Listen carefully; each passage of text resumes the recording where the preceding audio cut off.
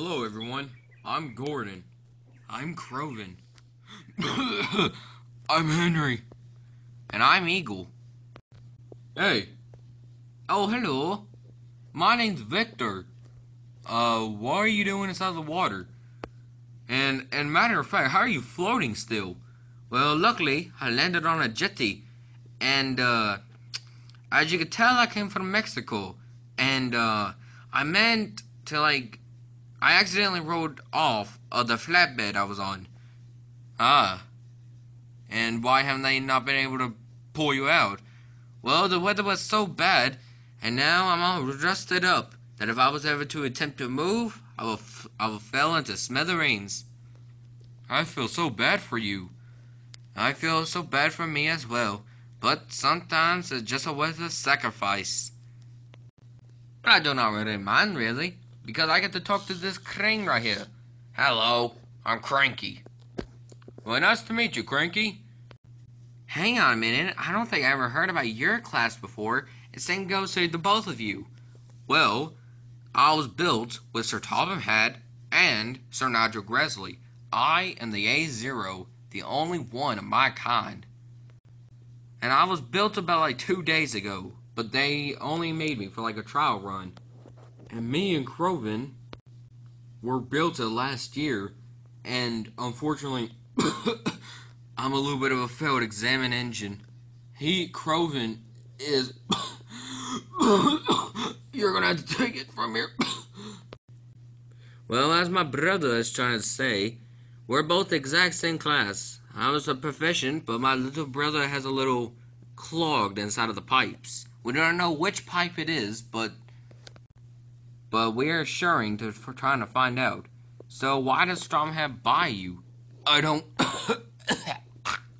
No. Ah, good. Everyone is here. Hello, everyone. I'm Edward. And I am Bertram Topham Hatt. Welcome to Sordor, all of you. Hang on. 1, 2, 3, 4. There's supposed to be 5 of you.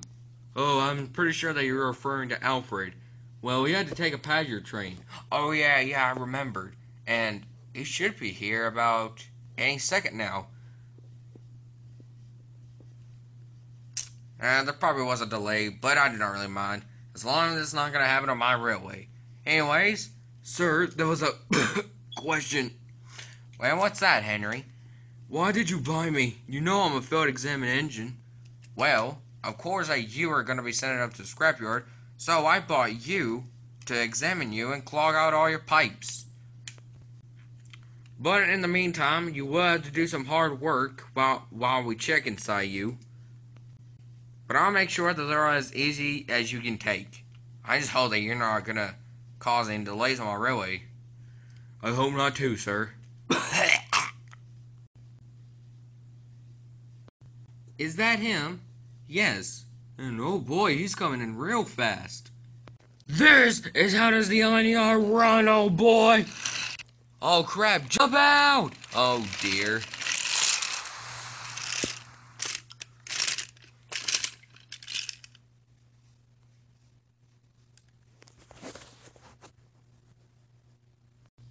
Are you happy with yourself, Alfred?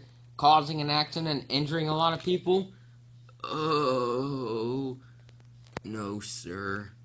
Since I had just recently bought you, I have no choice but to keep you for a trial. And plus, I understand that you're making up for the lost time, but next time, do it simple. You got that? I'll give you another chance, but like all chances, you are going to get a punishment. I will take away your green coat of paint and get rid of that LNER off your tender. I can now see that it brought you into your arrogance, because I heard you. You weren't trying to make up the lost time, you were trying to show off. What? But sir, you can't do that! Oh, but I can. And also, I got you the Northwestern Railway's tradition.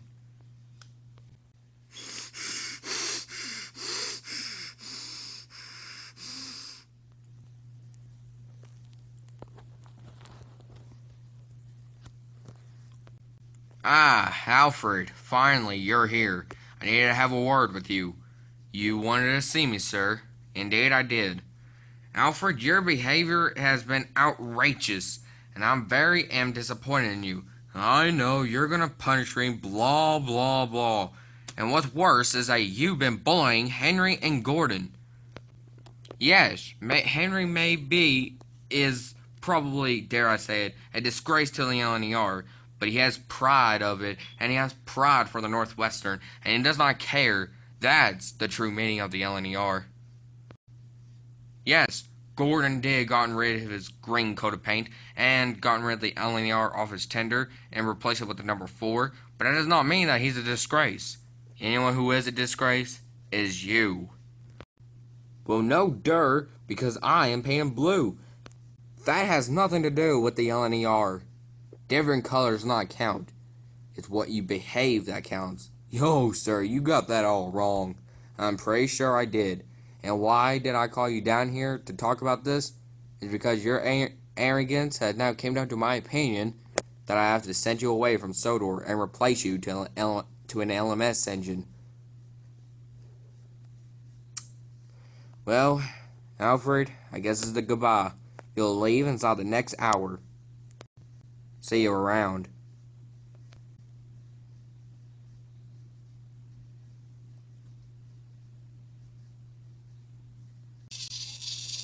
Oh dear, oh dear.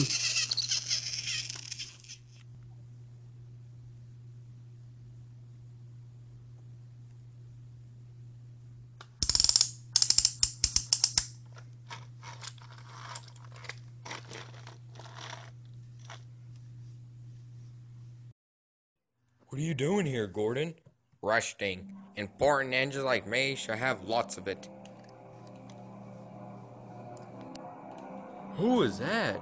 That sounds like Alfred, but hang on, what's he doing here coming so fast? At long last, my revenge is about to be completed. Oh crap, he's on the same line. Oh, Gordon, Henry, you have a very important passenger to meet today, and his name is Lucifer.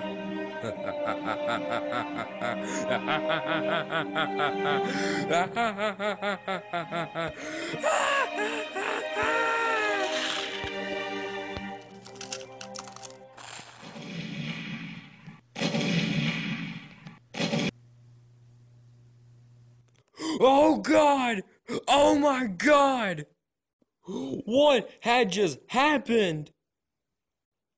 I cannot believe this. This is just horrendous. He tried to murder us. Now, he must not jump to conclusions. But unfortunately, that is the case.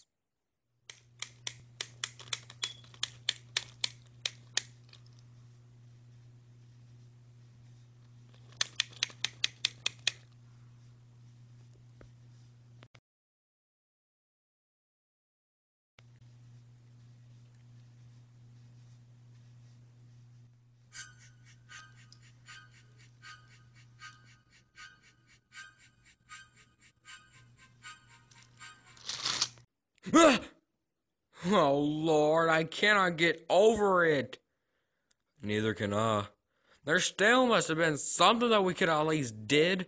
No, Gordon, there wasn't. But listen to me.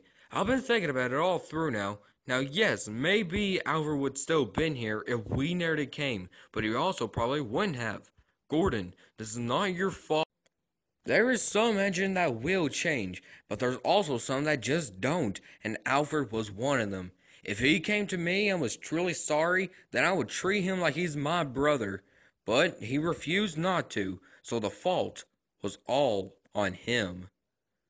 You know, Henry, you're absolutely right. Maybe Alfred would still be here if we wouldn't have came. But he chose not to change, so that was his fault. Exactly. Say, would you form into an alliance? An alliance? You help me and I'll help you. Sounds good to me. Right back at you. Good. Now that's settled then.